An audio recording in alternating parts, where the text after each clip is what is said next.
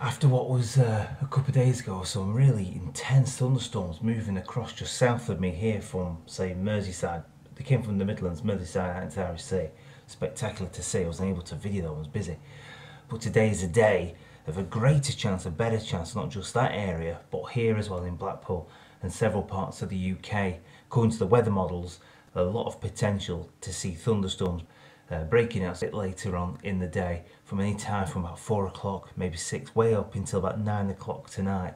A lot of energy. I was hoping a bit more heat would start to rain down on us from the sun. We've got this really thin layer of cloud that's hanging around this morning. I'm just hopeful, say hopeful, that this breaks up a little bit and we get some heat coming through. But the majority of all these storms will be coming from the Midland areas, homegrown beefy showers with lots of potential and lots of energy. And I'm very excited to go storm hunting today.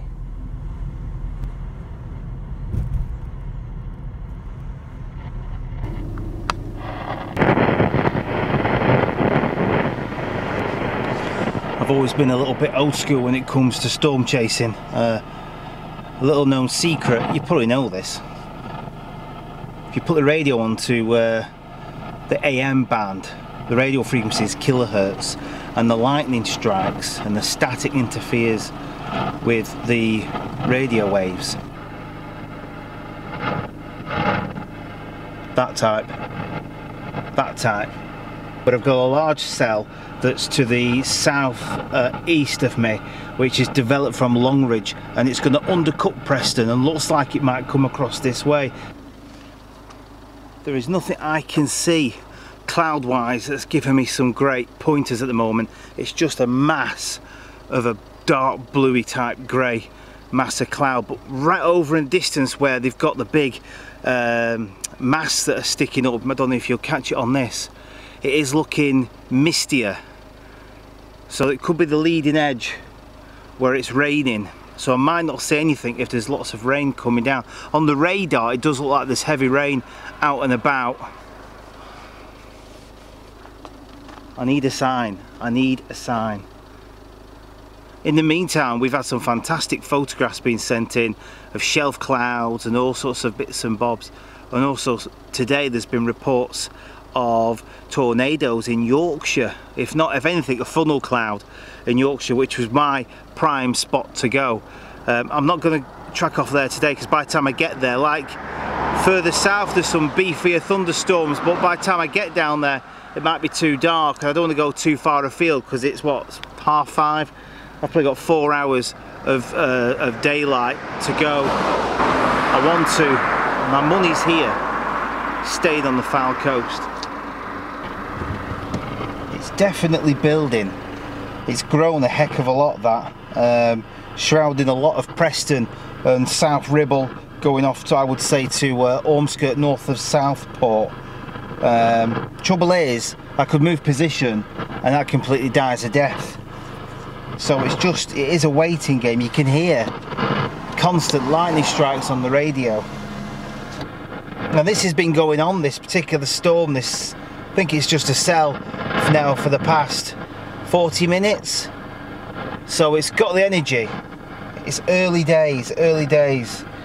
But there could be more, there's plenty more. I mean, the country now is pretty littered with thunderstorm cells, various cells all over the country. So it's a case of choosing the right spot.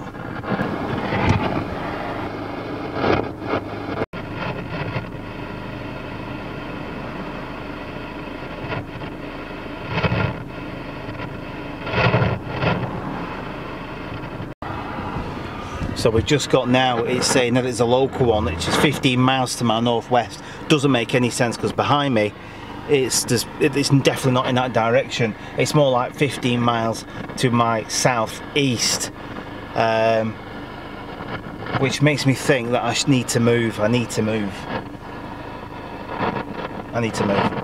going to move. Right, so I've just moved more towards Inskip.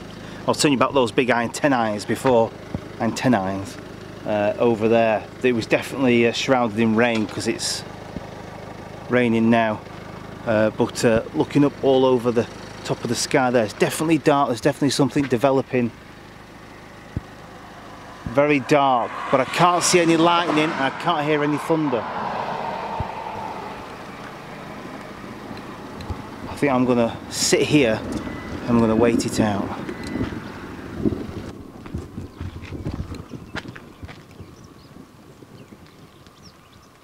Thunder. I think we're looking in that direction. That's deep. That's deep. That means business.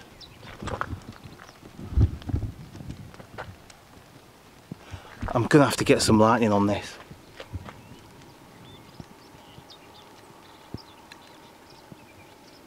I think I found a decent spot. I've got a tree line here which may hide any storms moving off in that direction. But the trouble is, when you do country lane driving around, you can never really find a perfect country lane that's got no tree line, no hedgerow, and away from cars. But I think I found a little neat spot actually.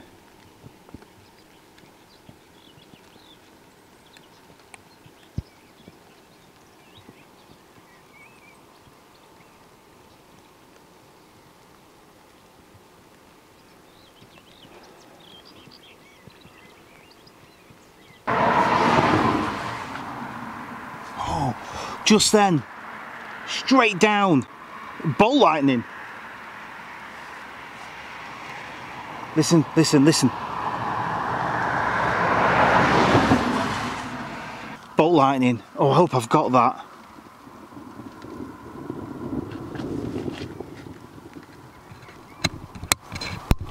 Change the settings on the mic. That tall green tree there, it must have been about 2 mile.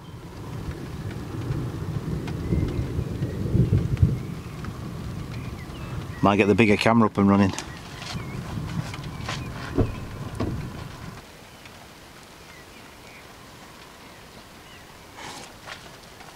Did you see that?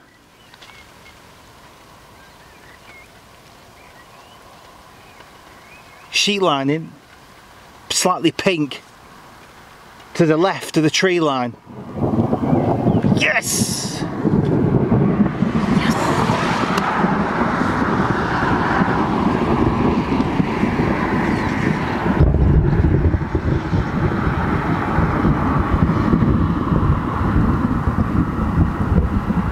I saw that. I saw it in the corner of my eye. That was pretty instant. That was close. Over there. Over there. Yes! There's a lot of rain in that area there, and in theory it's going to come this way, so I might end up inside the car. But it is slow moving. A lot of these storms today, well this evening, are slow moving. But the air is calm, there's no wind, there's nothing.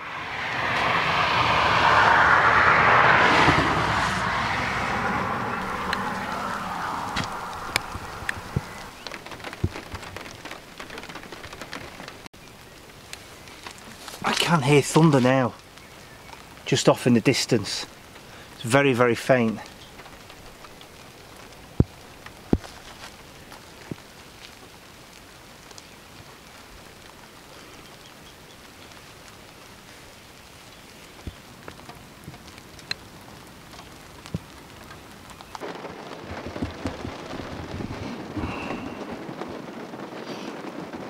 I'm not hopeful anymore.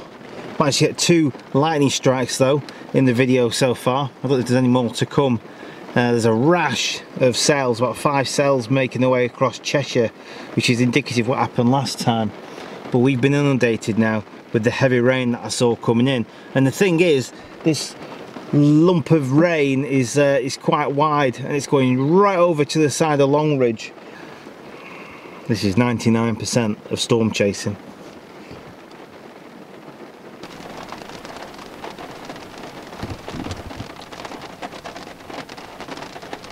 You can just see now the back end of this heavy rain that's coming over. You can see the top of a large cumulus cloud right off far in the distance. but you can actually see some definition now, some clearing. All that rain that was over there has actually, it looks like it's gone in that direction and over in this direction here. I'm not going to turn the camera around, it's raining on that side, which is a good indicator that I'm in the right spot for these storms to come over. Now bear in mind, this looks like it's formed sort of Longridge area, but there's huge cumulus cloud there. That's got to pack some energy in. In fact, on the radar looked like there was some lightning in that. So that could be my next target, and I'm staying put. Oh, one thing about nature is it always surprises you. Look at that now over there, all nice and clear. So that rain came all the way over and it went over in that direction. As you can see, it's all mucky and horrible and dirty. Now it still looks quite misty in that direction, it's a lot cooler. But the Pennines, where Beacon fell, just north of Preston, just there, and you can see the mist on the ground, where it must be the heat of the ground that's caused it the moisture just to lift a little bit. Beacon fell is just a little mound over there. But look at the size of those cumulus clouds. Don't think the cumulus nimbus, there's one big massive one up there. I might try and get the big camera, get a decent shot of that. That looks like it's punching its way through a little bit. I'm going to keep an eye on that one. But the majority of this rain now has passed, thank God. I've been sat in the car for quite a bit with this rain coming over. It's cooled the ground.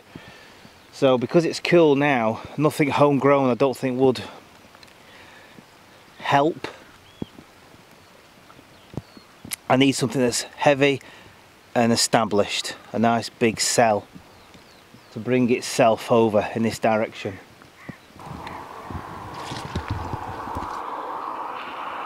Oh yeah, look at those clouds, where they're curving, arcing and flicking up, where all the air, the turbulent air is all working its way around. It's very pretty.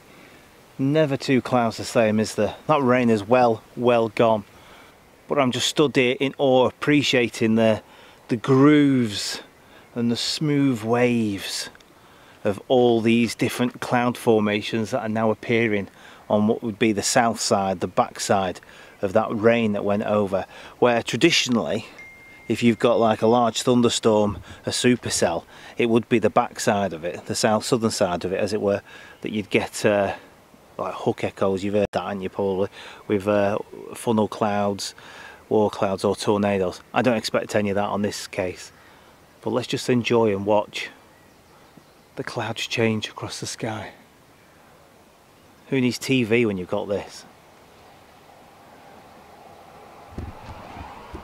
See, I'm not going to get all tornado-y on you, because this certainly isn't the case for that.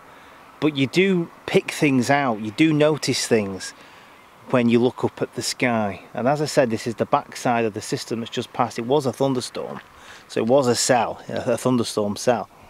But you can see with that time lapse where the circulation of the cloud wants to bring itself round, where you can see the movement of the air, the different layers of the air, and you can see how the physics of all that is taking place, even on something that's simple or simpler than that.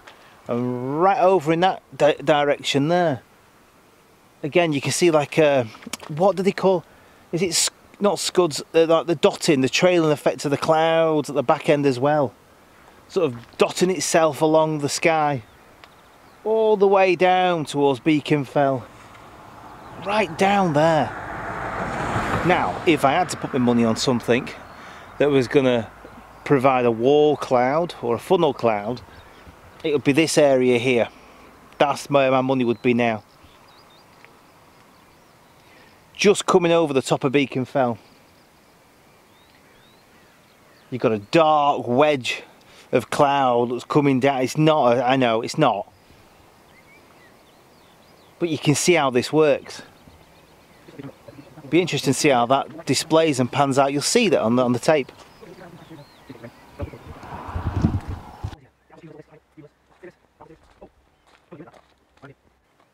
It's definitely a large mass of bowing down cloud that's coming up over that Beacon Fell area directly to my east.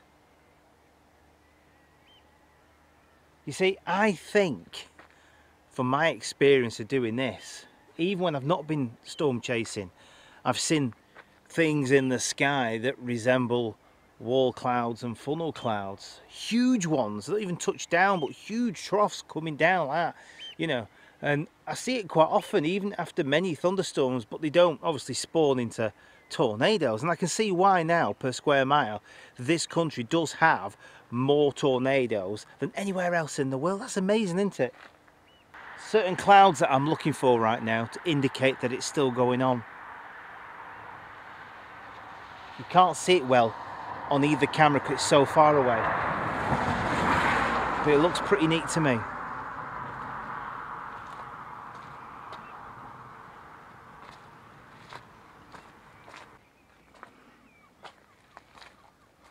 Well, it's all gone pretty quiet now. Even on the radar, it looks like everything's really quieting down, except for the Midlands. Below the Midlands, you've got some belters going on down there. That's way too far for me to be travelling at this time of night. But anyway, I hope you enjoyed the video so far. Hopefully this is a taster of things to come. We could do a couple of weeks of, for us here anyway, just warming up a little bit more and then getting a bit of a slam going on, getting some proper beefy thunderstorms up in this direction, which would be really neat. Unless anything else happens this evening, this is probably the end of the vlog. There's nothing else in that direction. It's quite far, right over in Derbyshire. So we're looking a good hour or two, if not longer, before anything else comes this way. And I don't fancy standing here all day doing that. So I ain't going to hang about. There's some tall cumulus clouds punching through there, but I don't think it's worth it. I've been here hanging around now 3.5 hours, and I got 1 or 2 lightning strikes. Can't wait to get back and edit this vlog. Be great. Listen, before you disappear, please make sure you subscribe, because it means so much to me. I'm nearly 1,000 subscribers. Hit the notification bell, and if you can, try and follow me on the social media. Facebook link in the description area down below. And I really appreciate you following me, and I hope you're enjoying the videos that I'm making. And I'm hoping to make more when there's more weather to show you.